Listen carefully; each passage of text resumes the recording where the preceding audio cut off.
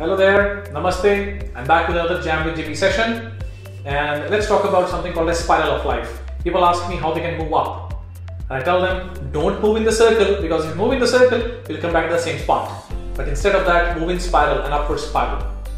What can you do? So the first thing is, as you learn something new, as you really want to move forward, do it, which means implement. Do it. As you're able to do it, as you're able to make yourself familiar with what you're doing, ask yourself, which is the second step, how can you do it better? Which means, what is the strategy you would apply to ensure that you become master at what you're doing?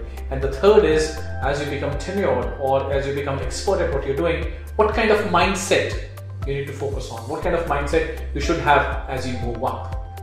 These simple three things would really help you elevate your life. Thank you. Namaste. Stay tuned for more.